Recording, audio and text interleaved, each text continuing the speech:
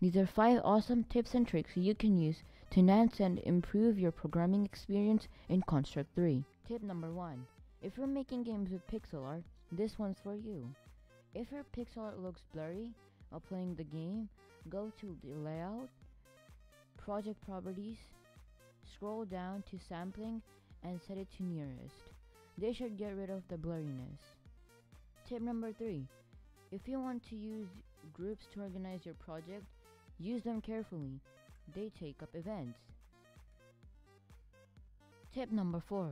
You can go to Menu, Project, and Debug Mode to view all the performance, global variables, and all the sprites and their clones. For example here. This helps you to debug your game.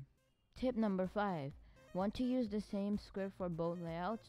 Well, you can simply do that by going to the layout you want to change the event sheet of. Event sheet, select the drop down menu, and choose the desired event sheet. I hope you liked this video and learned something new. Bye!